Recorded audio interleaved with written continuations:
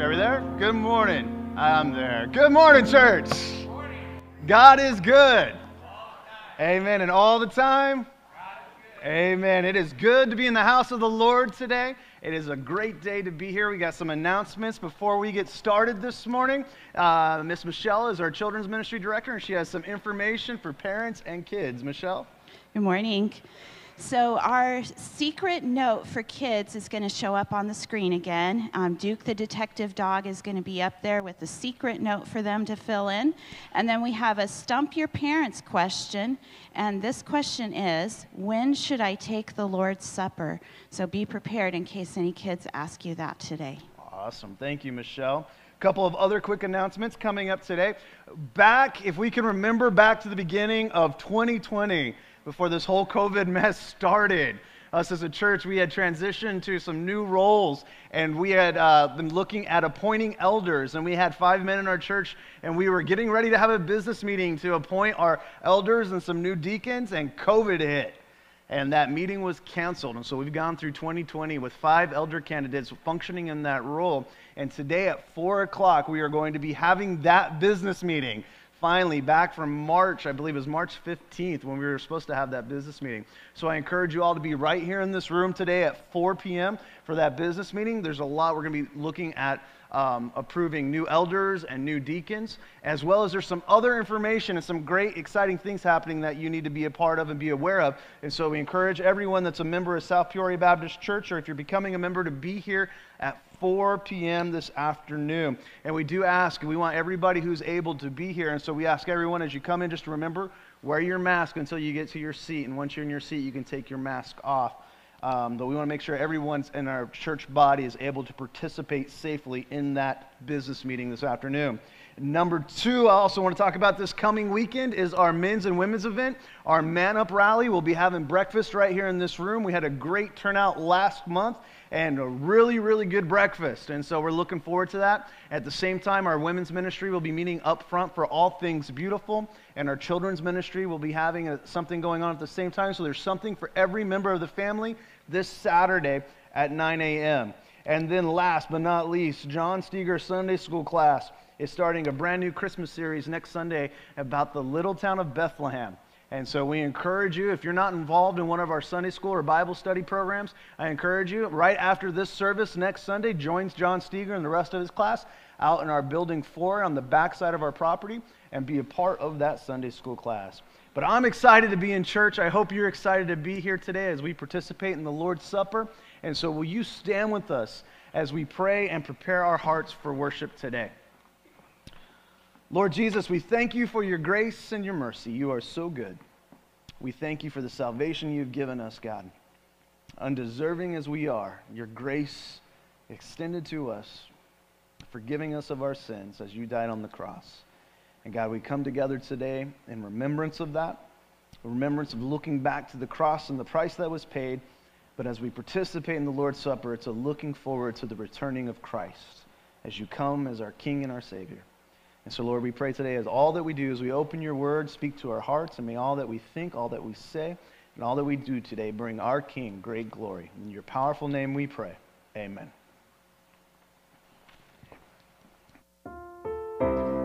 Amen, church. Please join us as we sing Jesus at Your Holy Table.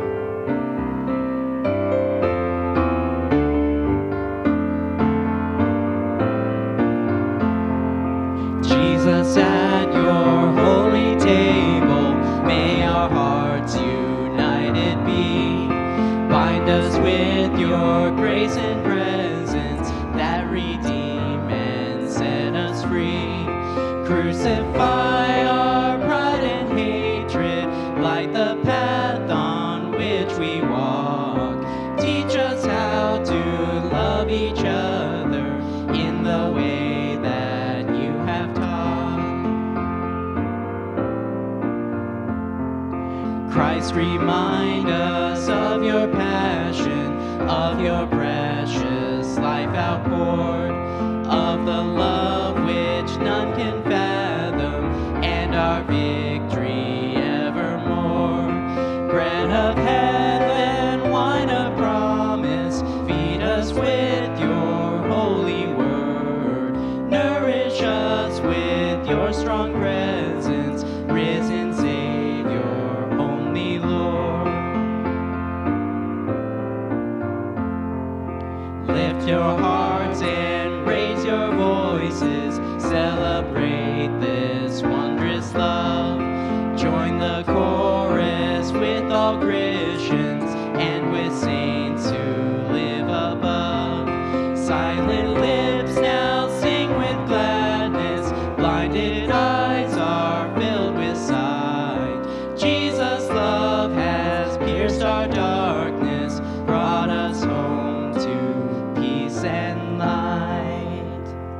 Amen, church.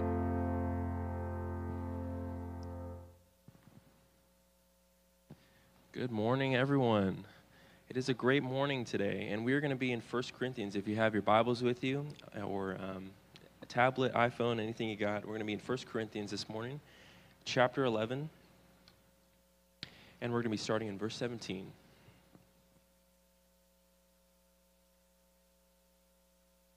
Starting in verse 17. In the following directives, I have no praise for you, for your meetings do more harm than good. In the first place, I hear that when you come together as a church, there are divisions among you, and to some extent, I believe it. No doubt, there have to be differences among you to show which of you have God's approval. So then, when you come together, it is not the Lord's Supper you eat, for when you are eating, some of you go ahead with your own private suppers. As a result, one person remains hungry and another gets drunk. Don't you have homes to eat or drink in? Or do you despise the church of God by humiliating those who have nothing? What shall I say to you? Shall I praise you? Certainly not in this matter.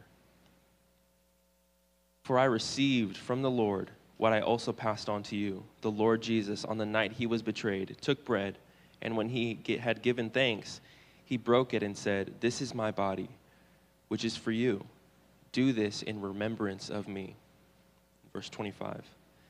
In the same way, after supper, he took the cup, saying, "This cup is the new covenant in my blood. Do this whenever you drink it in remembrance of me. For whenever you eat this bread and drink this cup, you proclaim the Lord's death until he comes. So then, whoever eats the bread or drinks the cup of the Lord in an unworthy manner will be guilty of sinning against the body and blood of the Lord. Everyone ought to examine themselves before they eat of the bread and drink from the cup. For those who eat and drink without discerning the body of Christ eat and drink a judgment on themselves. That is why many among you are weak and sick, and a number of you have fallen asleep. But if we are more discerning with regard to ourselves, we would not come under such judgment. Nevertheless, when we are judged in this way by the Lord, we are being disciplined so that we will not be finally condemned with the world. And finally, in verse 33, so then, my brothers and sisters, when you gather to eat, you should all eat together. Anyone who is hungry should eat something at home, so that when you meet together, it may not result in judgment. And when I come, I will give further directions. Let's pray. Lord God, thank you so much for your word. Thank you, Lord, for disciplining us, for giving us direction, Lord, and guidance in our lives. In a time when we need guidance and we recognize the need for a Savior and the need for you so much so, Lord, thank you. We pray, Lord, as COVID gets resolved and as we move forward as a church and as a nation, Lord, we pray that you would help us to not lose sight of you, Lord, to not lose that feeling that we need you, Lord. Help us to always cling to you, Lord, always, as our rock and our Redeemer, Lord. You are Yahweh Elohim, and you are the most holy and righteous God. And we thank you, Lord, and we just pray that this morning that you would help us to praise you, Lord, accurately, to lay our preferences and lay our lives down this morning, Lord, so that you can speak to us, humble our hearts, quiet our hearts, Lord, and speak life into us this morning. We just give you the praise, honor, and glory, Lord. Amen.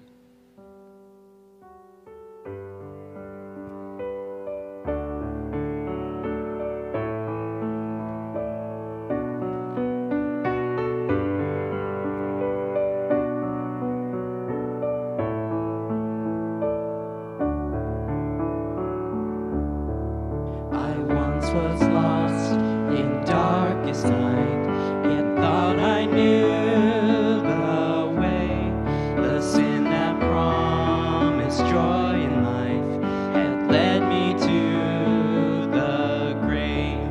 I had no hope that you would own a rebel to your will. And if you had not loved me first, I would refuse you still. But as I ran my hell-bound race, indifferent to the cost, you looked upon my helpless state and led me to the cross. And I beheld God's love displayed. You suffered in my place. You bore the wrath reserved for me. Now all I know is grace. Hallelujah. All I have is Christ. Hallelujah. Jesus is my life. Hallelujah. All I have is Christ. Hallelujah. Jesus is my life. Now, Lord, I would be yours alone and live so all might see the strength to follow your commands could never come from me. Oh, Father, use my ransom life in any way you choose, and let my song forever be my only boast is you. Hallelujah.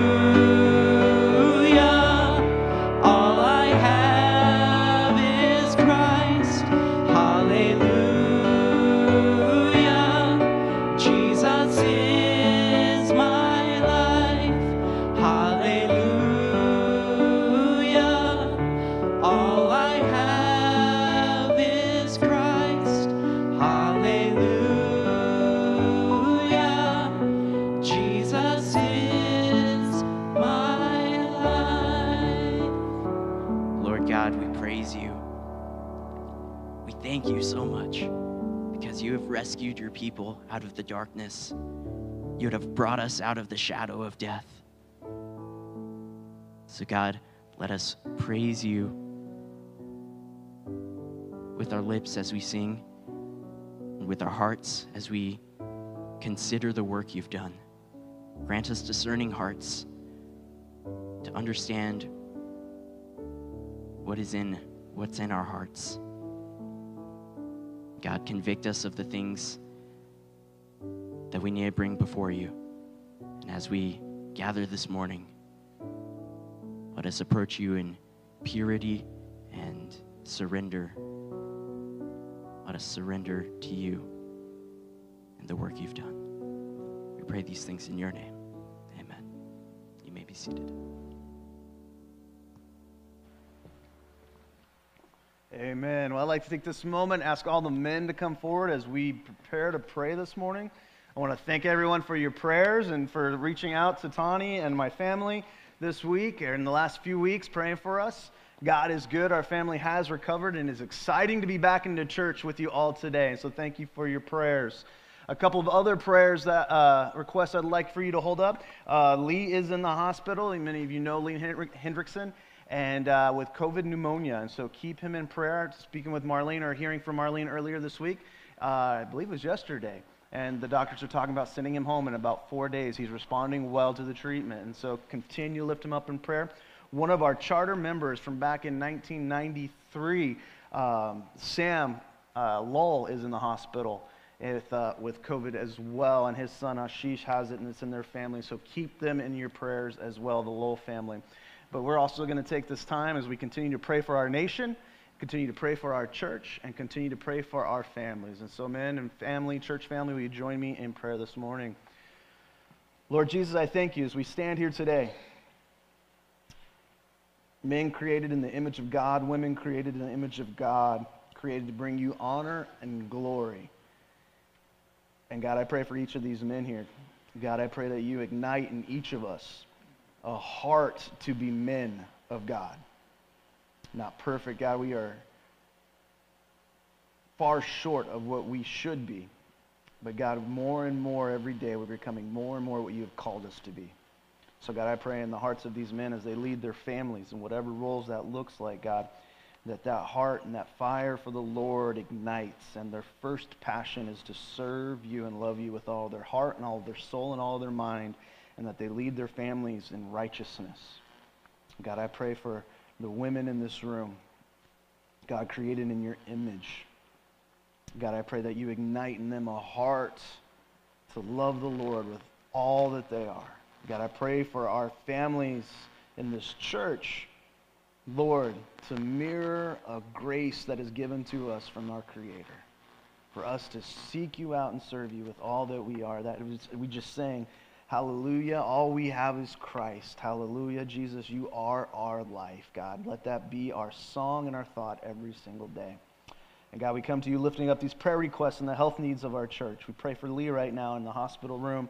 God, that you continue to heal his body, you continue to touch his lungs, and continue to bring oxygen and increase that oxygen level there. We pray for Marlene as she's at home, unable to be by his side. That is a fearful thing. Right now, when we have loved ones go in the hospital, they go in alone.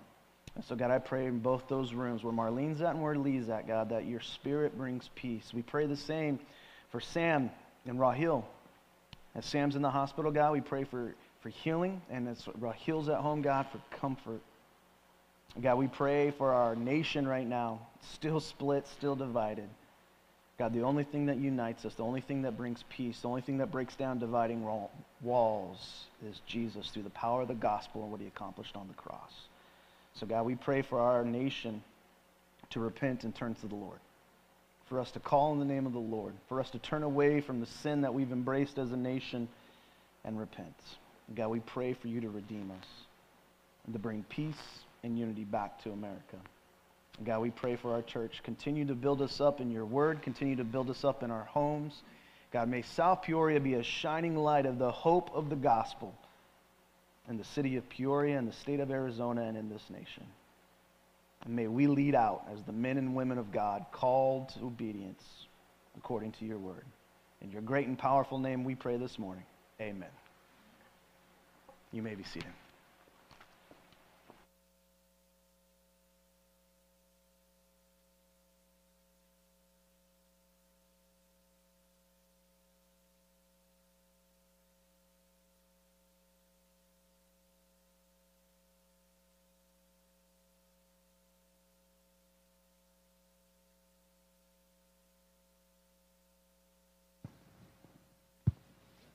There he goes.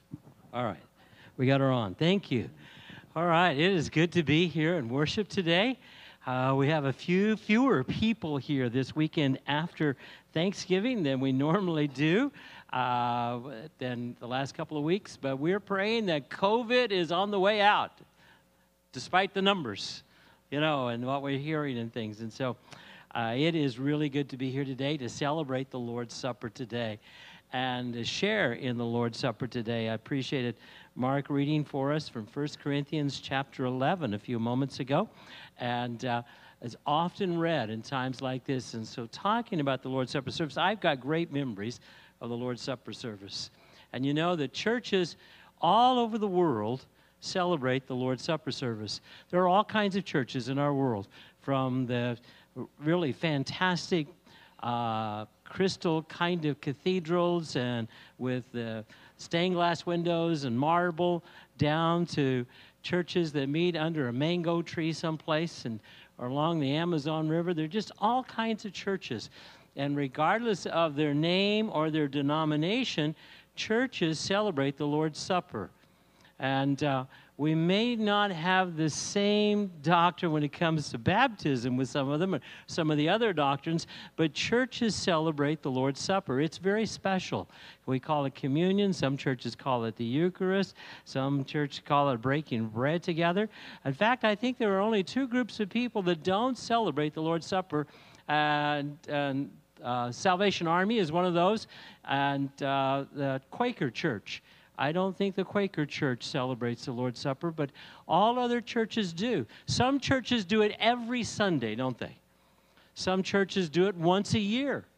Some churches include it in a wedding ceremony or in a funeral ceremony. I've seen it in both of those kinds of settings as well. I have been in different kinds of settings. I've been in a church where it was a part of the offering every Sunday. I kind of thought that took away from it a little bit. Somewhat. Baptists generally do it one of a couple of ways. So, a lot of Baptist churches do it once a month, like the last Sunday or the first Sunday of the month. Some of them do it once a quarter. Some of them do it around major themes of the year kind of thing.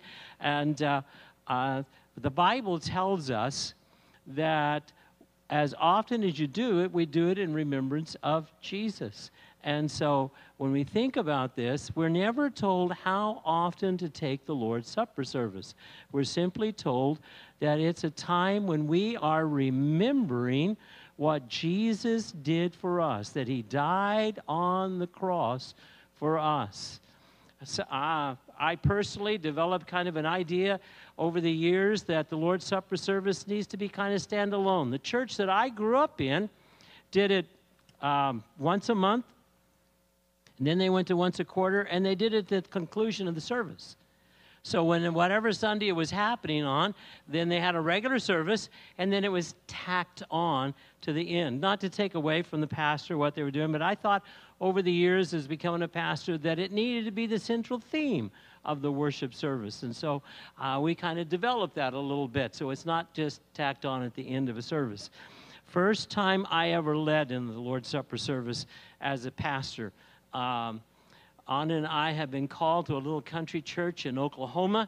Out in the hills of Oklahoma, there was no stoplights. There was a couple of intersections, and the intersection that our church was close to had the feed store and a grocery store and a gas station and a post office all wrapped up in one. And then there was a house on one corner and a barn on another one. And the church was right down the street from there. And then there was just people out underneath oak trees everywhere, just ranches and farms. And it was a fantastic time. And they actually had 7 deacons. That's how many the Bible talked about, 7 deacons. And so we had 7 deacons, and those fellas just loved us. So we went there. We were in seminary. And the first Sunday for me to do the Lord's Supper service, the chairman of the deacons' name was Hollis. Hollis was an old cowboy and a barber. He was the local barber in Antlers, Oklahoma. I don't know if you've ever been to Antlers, but it's right off the Indian Nation Turnpike. And so he was a barber, and he wanted it to be special because this was my first Lord's Supper service. The deacons knew that. That was my first Lord's Supper service to do as a pastor of a church. So they made the table very special, and with linen and all kinds of things. It was all sorts of stuff that was there. And they turned the lights down a little bit, and it was just very special. And so as we're going through it, and I took the lid off, and of course, what normally happens is that the top of this often has the bread trays on it. And so the bread trays that particular day had linen underneath it, linen napkins underneath it, and linen napkins on top of the bread. And one of the ladies had actually made the bread. And so it was time to do this. I reached down, and I took that napkin to take it off to break the bread. And as I pulled that napkin, I also got the bottom napkin, and that bread went all over the floor. The deacons looked at me and looked at that. They just scooped it up and put it back in the plate. And we went on with my very first Lord's Supper service. You see, they really don't teach you how to do stuff in seminary.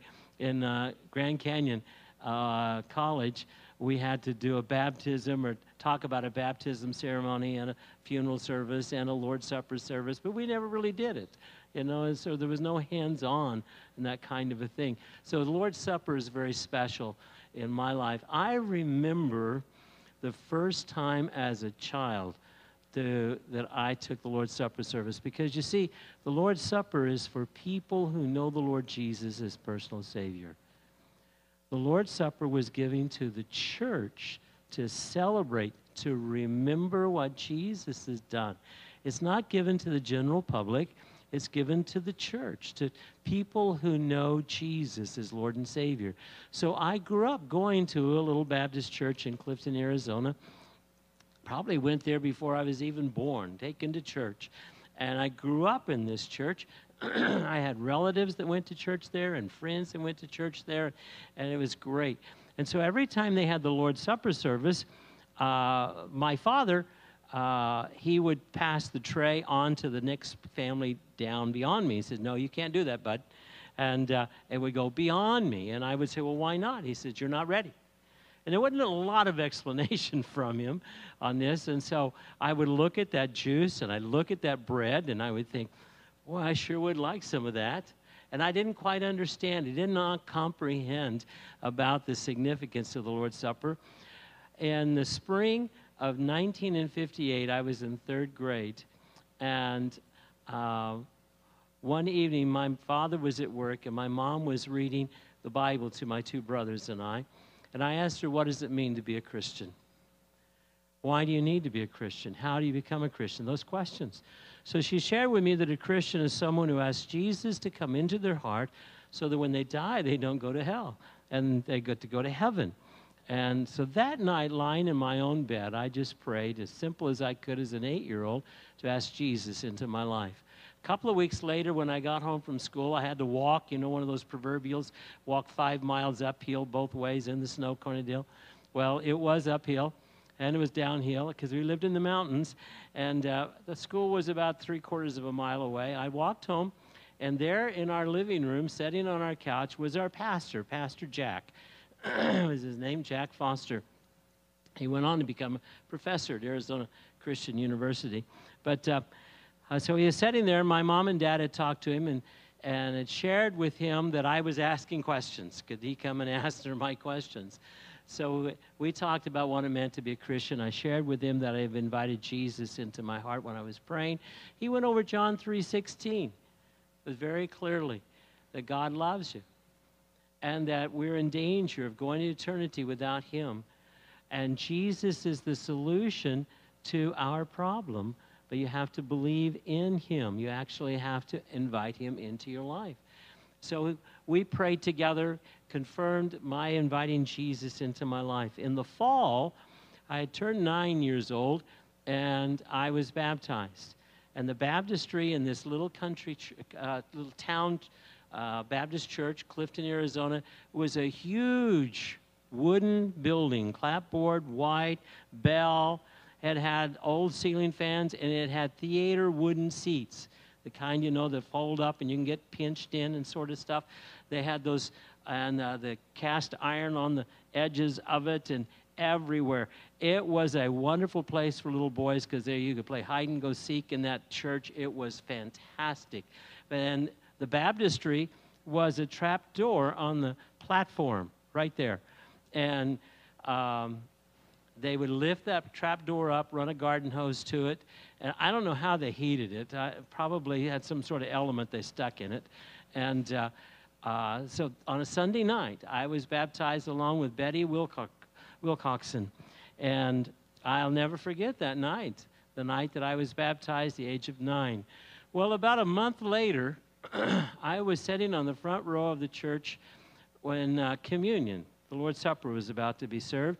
And I was sitting with my aunt, my dad's oldest sister. And as the Lord's Supper was being passed, as the tray was being passed, she handed it to me. And she says, "It's okay, you can take it now." And I thought, really? And what changed? And she said, "You've invited Jesus into your heart." And so I took the Lord's Supper. I remember that very clearly, the first time I received the Lord and the first time I shared in the Lord's Supper service at the age of 9 years old.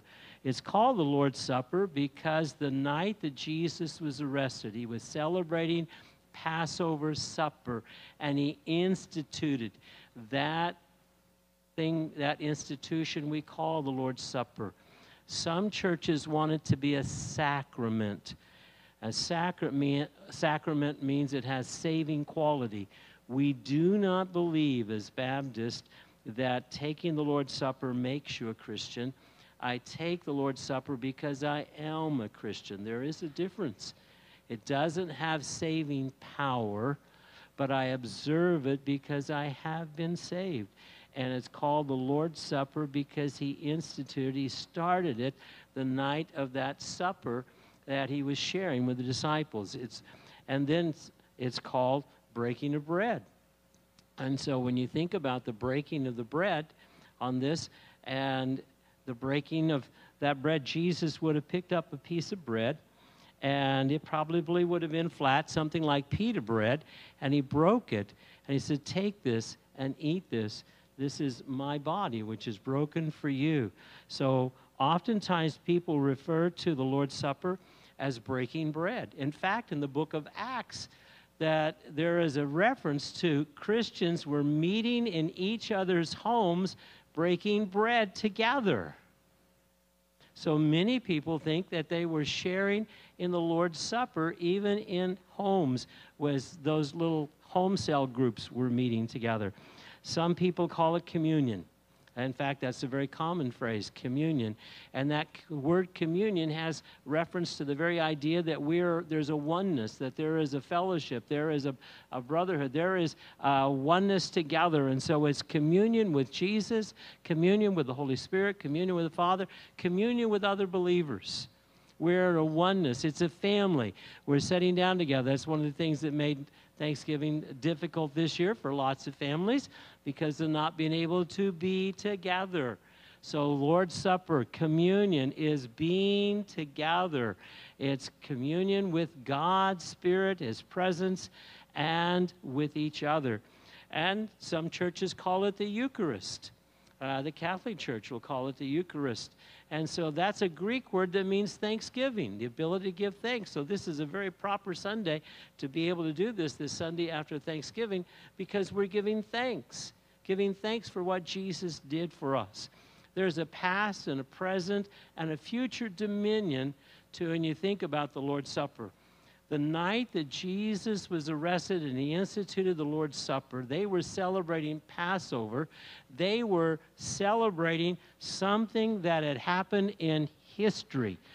God had given to them the instructions. Once a year, you had a very special meal and a week, an entire week, that you remembered what the Passover was.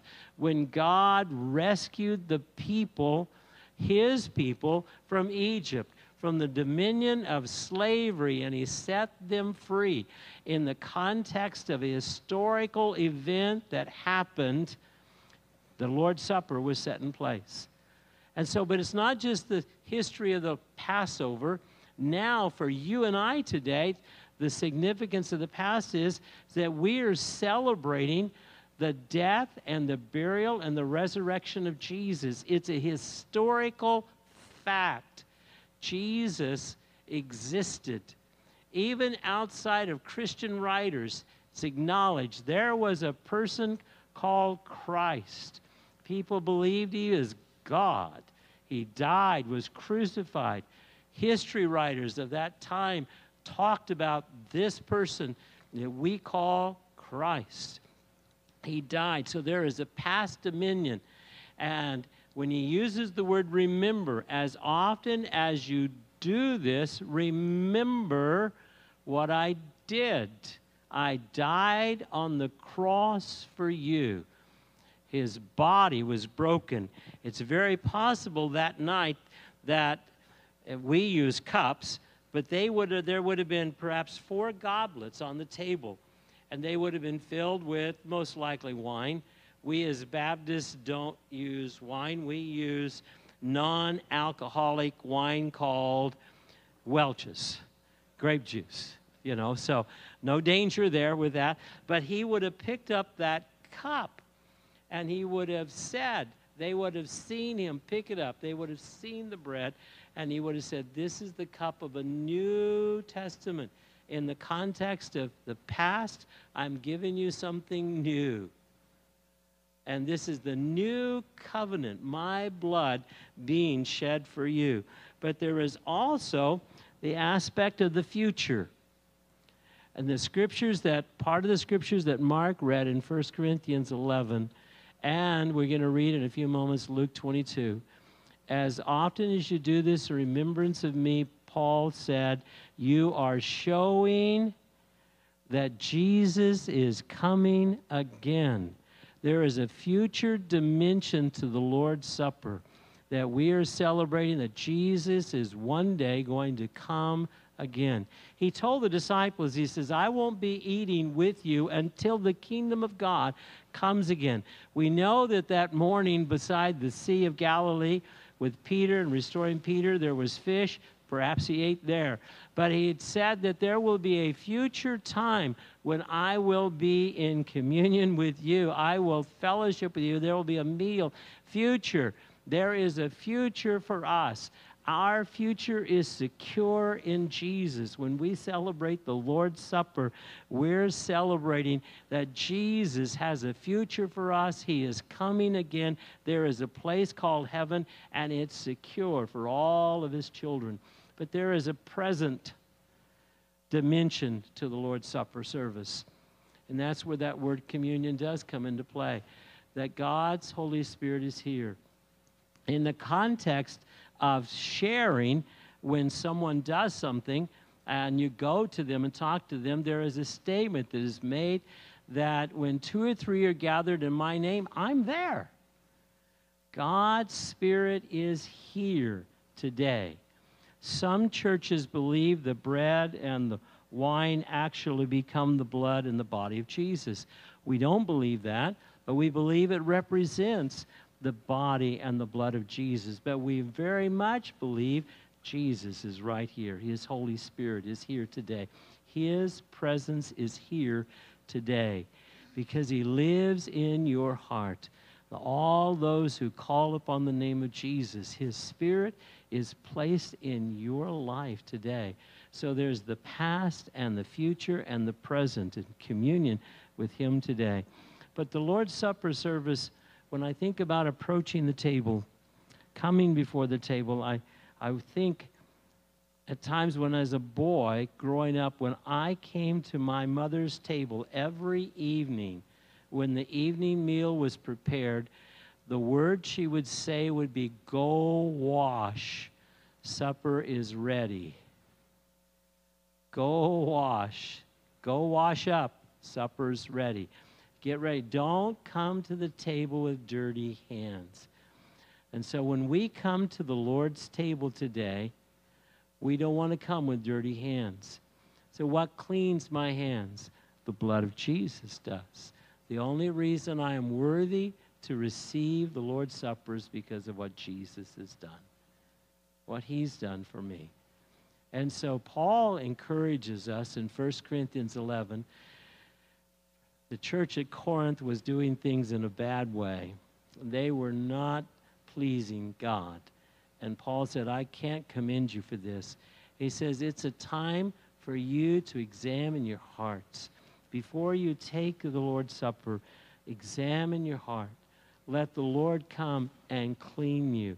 And the blood of Jesus cleanses us from all sin in our lives. From all sin. And so I come before him and I confess. I say, Lord, please forgive me.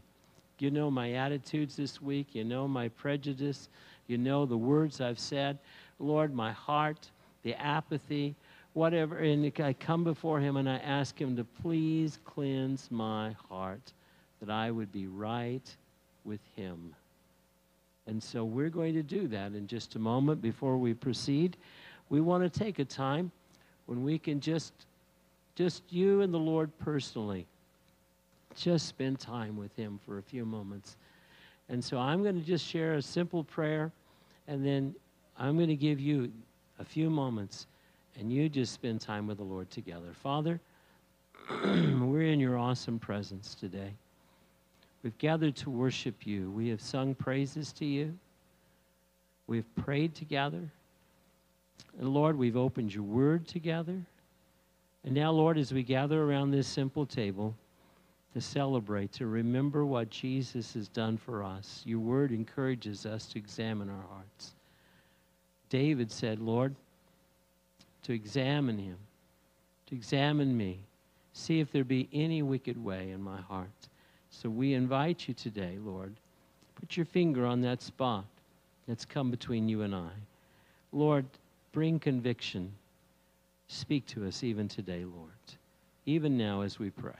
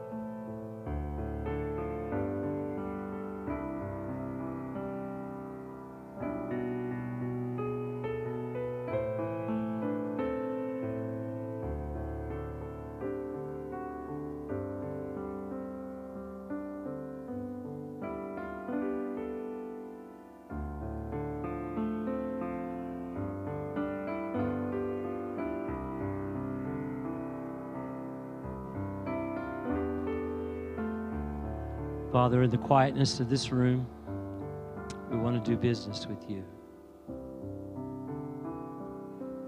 The Lord, it may be that we have not done anything outrageous, but it may be that we've just done nothing. We've just been apathetic, floating through life. Our time with you is not meaningful. We're not reaching out to others. So perhaps, Lord, in this moment, needs to be a time of renewal. Lord, reignite that flame in our hearts. Give us that zeal. Lord, perhaps at times like this with this pandemic, fear is taking over our hearts. So we pray for your peace, anxiousness and worry. Lord, so we pray you would replace that with your grace in our lives. Lord, attitudes that come to the surface and are evident with words that are spoken. So we pray, Father, for your touch, your conviction. We ask your forgiveness today, Lord. We know, Lord, we're not worthy in and of ourselves to even take of the Lord's Supper. It's only because of you and what you've done. So, Lord, in these moments, we just say, Lord, you are the potter and we're the clay. You mold us and make us to what you desire. Thank you, Jesus. In Jesus' name, amen. I'm going to invite the men to come forward that are going to help us today with the celebration of the Lord's Supper. If you'd like to turn to Luke chapter 22, that's where we're going to be reading from as we go through the Lord's Supper today. Luke chapter 22. And we're going to be doing it a little differently today than we normally do because of the pandemic things. You're going to receive a self-contained cup today. So we're going to ask you to please be careful with it because it's kind of flimsy cellophane. And the lid has 2 lids. I say the lid has 2 lids. The cup has 2 lids. And the first layer has the piece of bread in it. So when you receive it in just a moment, you'll see the piece of bread in there. And so when it comes time to take the bread in a few moments, then you'll peel back the first lip. And then after that, when it comes time to receive the juice, then you'll pull back the second lip. You'll see it as it's there. But I would encourage you, especially if you're wearing white, be careful. If you squeeze it too tight, it might squirt. So just be careful with it today. Luke chapter 22 gives a recording for us of the Lord's Supper. Luke 22, verse 7, if you'd like to follow along.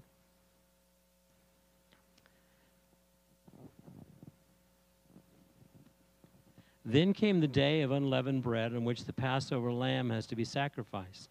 Jesus sent Peter and John, saying, "Go, make preparations for us to eat the Passover." "Where do you want us to prepare for it?" they asked. He replied, "As you enter the city, a man carrying a jar of water will meet you. Follow him to the house that he enters.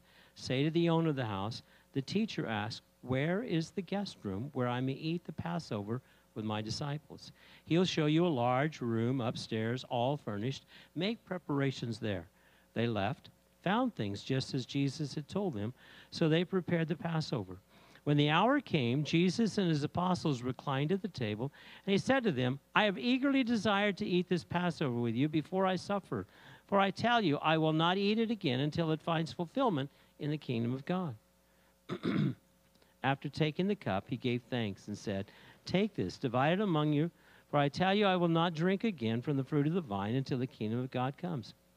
And he took bread, gave thanks, he broke it, and he gave it to them, saying, "This is my body given to you. Do this in remembrance of me." In the same way, after the supper, he took the cup, saying, "This cup is the new covenant in my blood, which is poured out for you. But the hand of him who is going to betray me is with me on the table. The Son of Man will go as it's been determined, decreed. But woe to that man who betrays him." Let's pray together. Father, we come today to celebrate the Lord's Supper. And as we celebrate today, we pray for your direction through all of this, Lord.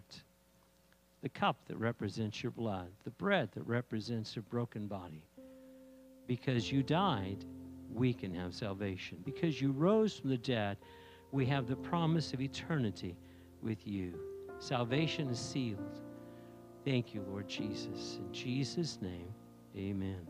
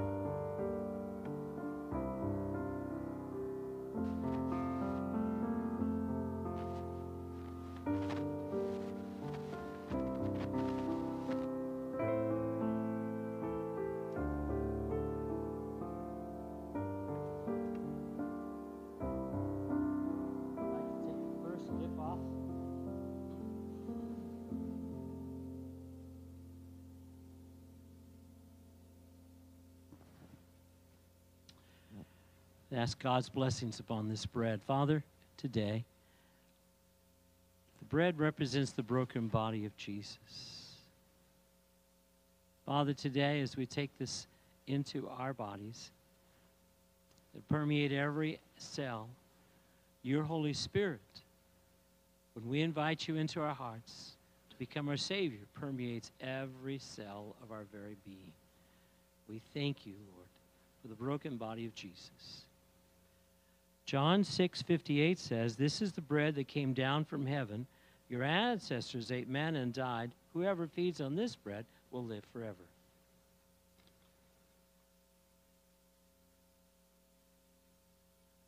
If you'd like to take the other lid off,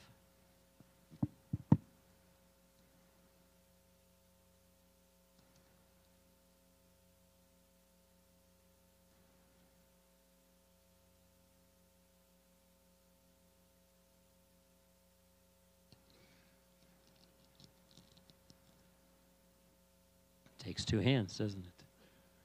Let's ask the Lord's blessings on this cup. Father, Jesus raised the cup up and said, "This is the blood, my body, a new testament, a new covenant for you."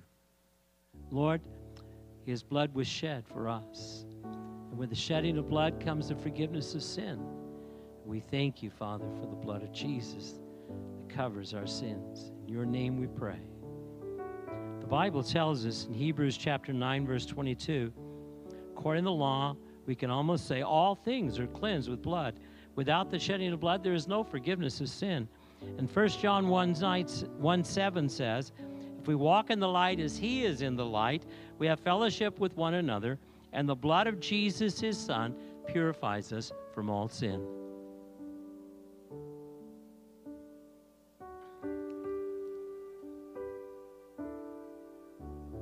There'll be a receptacle at the doors in a few moments where you can put that. And the Bible tells us, 1 Corinthians 11, as Paul wrote, "For I received from the Lord what I have delivered to you. The Lord Jesus, on the night he was betrayed, he took bread. When he had given thanks, he broke it and said, 'This is my body, which is broken for you. Do this in remembrance of me.' In the same way, he took the cup, and after supper, saying, 'This cup is the new covenant in my blood. Do this as often as you drink it in remembrance of me. For as often as you eat this bread and drink the cup, you are proclaiming the Lord's death until he comes again.'" On that night, they stood, they sang a hymn, they went out into the night. They went to the Garden of Gethsemane, where Jesus would pour out his heart to the Lord. "Lord, if there be any other way, let it be done. But nevertheless, not my will, but your will be done." We invite you to stand with us. Our praise team is going to come at this time, and we're going to share a song.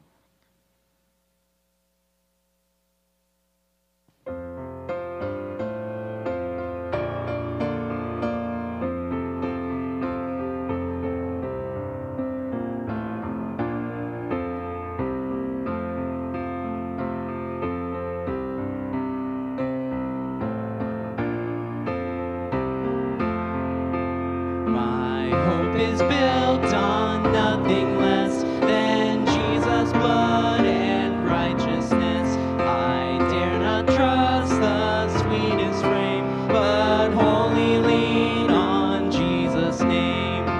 On Christ the solid rock I stand, all other ground is sinking sand. All other ground is sinking sand.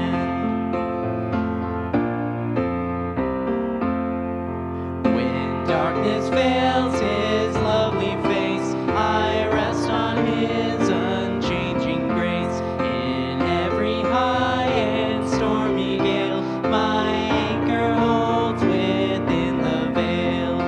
On Christ the solid rock I stand, all other ground is sinking sand. All other ground is sinking sand. His oath, his covenant, his blood support me in the whelming flood. When all around my soul gives way, he then is all my hope and stay.